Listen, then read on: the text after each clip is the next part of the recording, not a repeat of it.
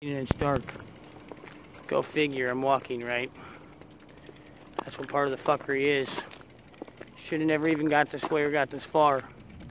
With some low-life motherfuckers that hate them lives and hate themselves are out to get other people. What I mean by that is, innocent people wouldn't be getting fucked around out here because most people don't have the knowledge.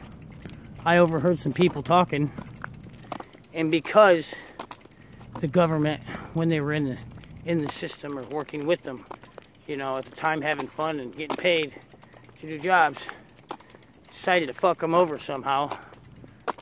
You know, kind of like a woman has rage for a man, or a man has rage for a woman. Now she got rage against the government. So how's she gonna overthrow the government? She's gonna fuck us all over out here as much as she fucking can. And that's exactly what she said. Now, I look at it this way. A lot of you guys need me a lot more than I need any of you. So, with that being said, I hope everybody enjoys not being able to have a dollar or anything like that. What I mean by that is, first off, nobody's better than anybody.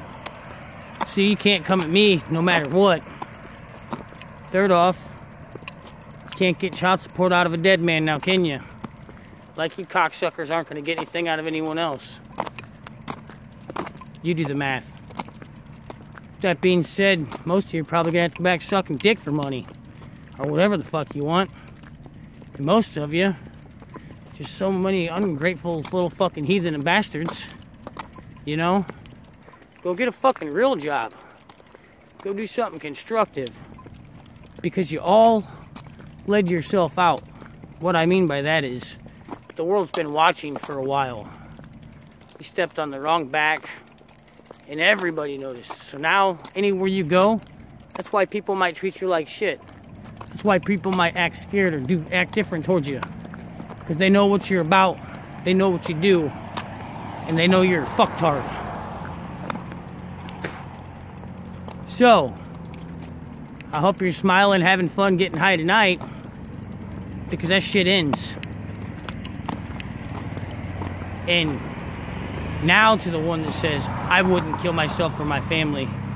You bet your ass. I'm gonna end this shit. Because none of you deserve to have anything the way you've been fucking me. You know, no wonder why Peoria hates Pekin. People are out there having to really hustle. Do dirty, dangerous, dirty fucking shit for a dollar.